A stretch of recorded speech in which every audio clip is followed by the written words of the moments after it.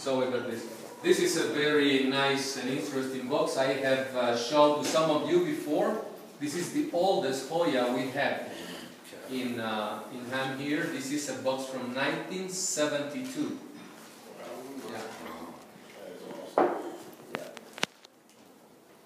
This is part of history too. Sweet. Is that the box from the Hollywood actor? Yes, Dean Jones. Yeah, Dean Jones. Yeah, we got it from Dean Jones' family.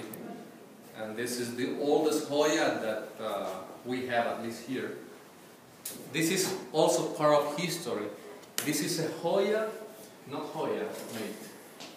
This is, you remember the period of the 80s when we couldn't sell Joya de Nicaragua to the United States because of the embargo?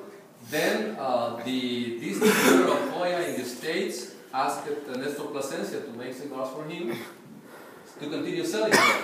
So the only thing they did is they removed the Nicaragua. They removed Joya de Nicaragua.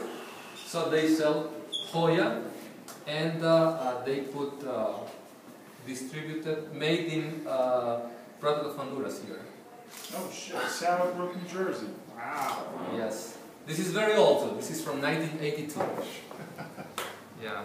So it's part of history as well. Yeah. Well, this is some of the new things we're having. So when we have products to develop and things, normally we meet here and start to play.